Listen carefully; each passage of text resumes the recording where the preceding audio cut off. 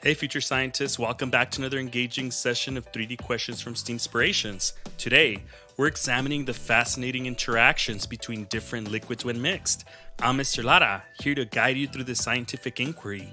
If you're new to the study of liquid properties or need a quick recap, make sure to watch the linked video above that explains these concepts. So let's prepare to observe and learn from the unique behaviors of these substances.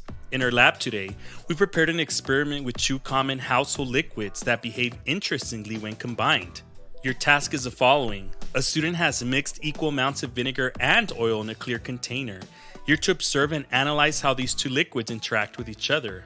The question for today is, based on their behavior in the container, why does oil float on top of the vinegar? The answer choices are as follows. A. Vinegar is denser than oil. B. Oil dissolves in vinegar. C. Vinegar is less viscous than oil. D. Oil produces heat when mixed with vinegar. Engage with these guiding questions for each choice. A. Vinegar is denser than oil. So let's investigate. Review the densities provided for both liquids. How does density affect their layering?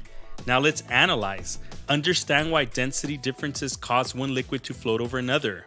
Here's a tip. Denser liquids form a lower layer in a mixture, serving as a foundational principle in fluid dynamics. B. Oil dissolves in vinegar. So let's investigate. Check if oil and vinegar mix uniformly. Now let's analyze. Determine if true dissolution occurs between oil and vinegar. So here's a tip. Miscibility indicates whether two liquids can form a homogeneous mixture. C. Vinegar is less viscous than oil. Let's investigate. Compare the viscosity levels of vinegar and oil.